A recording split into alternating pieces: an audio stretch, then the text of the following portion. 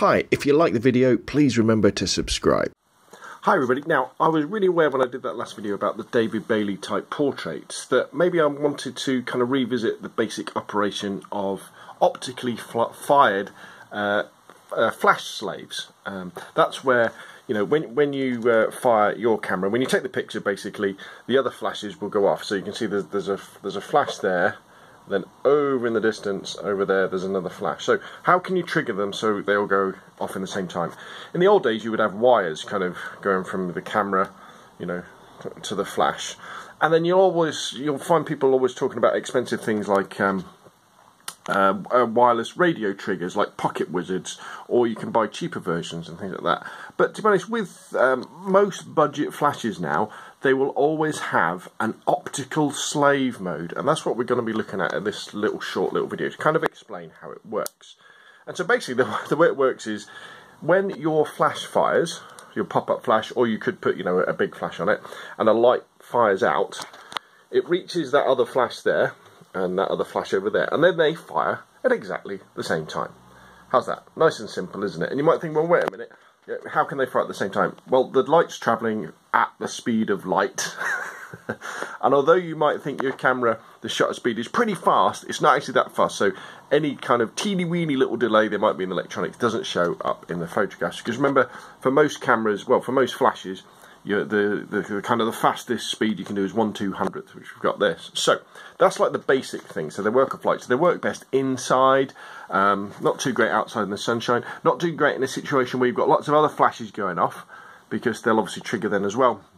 But there is also kind of another thing to talk about, and what that is the type of flash you're using to trigger the strobes and what setting they're in. So this is a Canon 600D, typical kind of consumer DSLR, nice camera with the pop-up flash on it. Now the pop-up flash on this Canon, and probably yours if you've got a Canon 2, and it might well be for Nikon's as well, is that the pop-up flash, you cannot use it in manual mode. There is no manual option for this pop-up flash. You can make it brighter and you can make it darker depending on the flash exposure compensation you put into it, but it will always do fully automatic TTL flash. Now what that means is, although you can't see it when you take a photograph, it actually fires two flashes when you press the trigger. One flash to kind of illuminate the scene, and then the camera can see how bright the scene is, and then the second main flash, obviously much more powerful, is the one that lights the scene.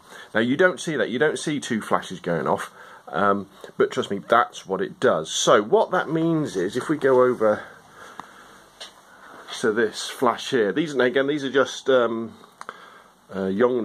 sort of cheap budget flashes available on eBay for not very much money at all. What it means is this flash can operate in manual mode, slave 1 and slave 2. Manual mode is when it's on the camera and it will just be popping off. And slave 1 and slave 2 are the optical slave things. And in fact, if we have a quick look around the front, that's the pickup there. So when I'm ready, I'll actually move the flash so you can see that. Now, and you'll notice that it's in slave 2. Now slave 2 is the ETTL mode. So what it does is, this clever little flash is, when the main flash goes off, it doesn't trigger itself on the first flash. It triggers itself on the second. It waits for that first flash to go and then fires automatically.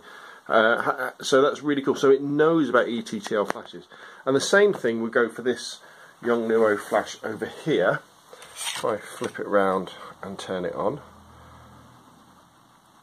Right, so it's in manual mode at the moment. So let's put it into slave 2. So again, what the little optical detector is going to look out for, it's going to look out for the first flash, it's not going to go off, and then it's going to trigger again. So that's how they work. And you might think, well, wait a minute, Rob, what about setting the power and stuff like that? Trust me, it's really simple. All you need to do is you set your camera up 1/200th, it's in manual mode, white balance to flash, set your exposure to something like f8, chunk in, I don't know, say ISO 400, ISO 200, ISO 800, wherever you want to start. Chuck in, say, I don't know, half power or a little bit less, take a picture, see how it looks, and then adjust the flashes afterwards. Nice and simple. Now, you may say, alright, well, what's slave mode 1 for? Well, slave mode 1 is where you've got a manual flash triggering them. So, for example, what you could do is, if I say had this flash here, which, although it is an ETTL, like, bear with me, let's pretend that this flash is a manual flash only, so it's a budget manual flash, and I had this on top of my 600D, like so. If this was a manual only flash, so I had to adjust the power automatically, there's no ETTL or TTL where the camera is talking to this baby. When this flash fires, it would only flash once, it would go bump, and that would be at one strobe, if you like, one pop. And then what we would have to do is we would just adjust these, and we would put them in slave 1 mode. So they would just fire as soon as they saw a flash. So there we go, that's how optical slaves work. Oh, a final thing, obviously, what I'd have to do is turn that around so it's facing the camera, and then adjust the flash head. So, because you always want the detector facing towards the camera. I mean, another thing actually, before I finish, is remember, one of the advantages of using an external flash on your camera, if you've got one while you're using an optical slave, is that you can, you know, you could fire the flash straight up, so it's not straight into your subject's eyes or anything like that. So there we go. That's a basic guide to how optical triggers work when they're built in to flashes. So when you're looking at buying your strobes or your flashes, you know, you can spend lots of money and get fully automatic ones with all the bells and whistles, but you know, manual flashes are really good for this sort of situation, and just get ones that have got an optical slave unit built into them, and there should be 2 options, slave 1 and slave 2. Slave 1 will probably be something like just when it fires normally, and slave 2 means that they can work with an ETTL flash. Okay, so if you've got any other questions or comments, put them down below. If you enjoyed the video, hit the like. If you want to see more, press subscribe. Thanks for watching, and I'll see you again soon.